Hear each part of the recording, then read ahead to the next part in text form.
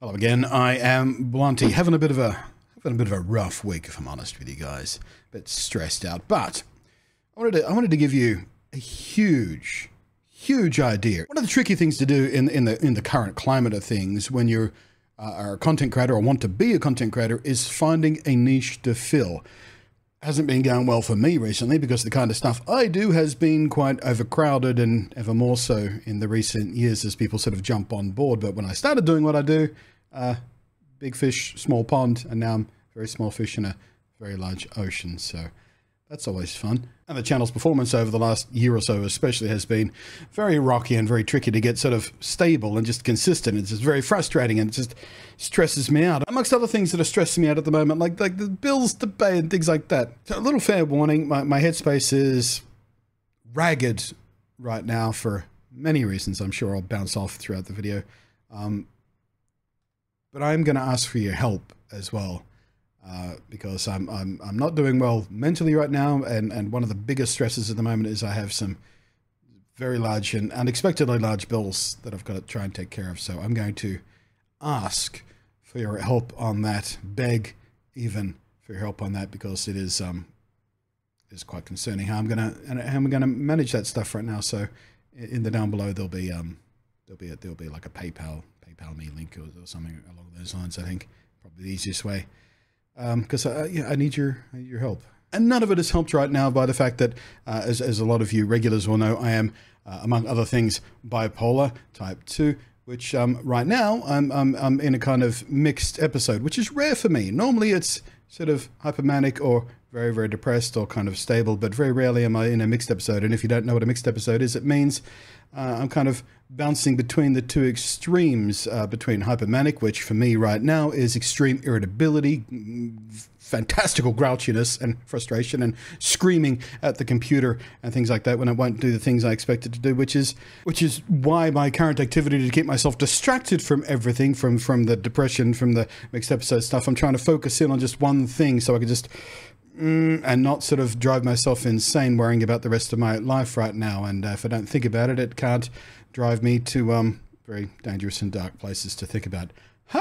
And that focus in the moment is learning Blender, the 3D modeling program, and Unity, with the goal of creating from scratch avatars, humanoid avatars, for use in things like VR chat. So I made my own a few years back using a program called Vroid, and it's not really designed for VR chat, so you have to do a few steps to convert it and then upload it for VR chat, but you can get there. It's a bit awkward and you have to follow guides, and it can be pretty inconsistent and janky, and they're not particularly well optimized for that. So if you want an optimized avatar, you have to do a lot of work on it anyway, which is something I've been doing for the last couple of days. A few days before that, I started from scratch. I had got an idea for some content I wanted to do, but I needed in particular, a low-poly avatar, sort of a PlayStation 1 or 2 era style inspired avatar to go with the idea that I've had. So I wanted to sort of learn Blender by making that from scratch, and I did the first part of that live on stream, and it went pretty well. And for the next few days, I've been fiddling with it and getting prepared and refined and everything, and I'm almost exactly where I want to be with it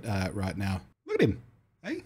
I made that from scratch. It started out as a cube. There's another option for creating normal-ish looking avatars called Ready Player Me. I do not recommend them anymore because the last time I mentioned them in a video, they downloaded my video, edited out the bit where I was talking about their stuff, smooshed it together into a 1 minute long thing, and uploaded it to their own channels as an ad without even asking me, let alone paying me.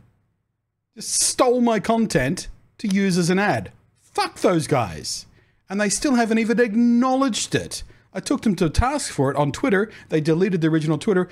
Never had a word from them yet. Every few weeks, I get at them again. One of the higher ups followed me on Twitter secretly, thinking I wouldn't notice, but I checked the profile, and there he sit. When I called that out on Twitter, his entire account got deleted. They are scumbags. Do not use Ready Player Me, ever. Thieves and scumbags. But in any case, over the last sort of week or so of me on this journey of just trying to keep my mind busy, of learning how to model and rig and upload and texture and all that sort of stuff, I have found a massive hole waiting to be filled in content here on YouTube. So here's the thing, the Venn diagram for people who are very, very good at Blender and people who are good at making video guides, they don't touch. There's a fractional little overlap right in the middle, and it's like that big, like that. Because every time I came across a problem or an issue, or there was something I wanted to do that I couldn't figure out how to do just by, learn by doing, it was impossible, next to impossible, to find a decent tutorial that just, you have to watch like 3 or 4 different tutorials from different people, and they're all so badly made because they all mumble and whiffle and waffle. I know it's ironic me complaining about whiffling and waffling in this video, which again, I'm in a mixed episode right now. I don't know if you can tell by my presentation style and the way I'm bouncing around from topic to topic here, but yeah, this reflects. You want to take a peek inside a bipolar type 2 brain having a mixed episode. This is kind of what that looks like. So hey, if you are good at Blender and you have any skills at all in video production as well, that's your niche to fill. Make decent, simple, straightforward, beginner-friendly guides on Blender basics. And here are the things to avoid that have been driving me friggin' insane by everyone who uploads tutorials for this stuff.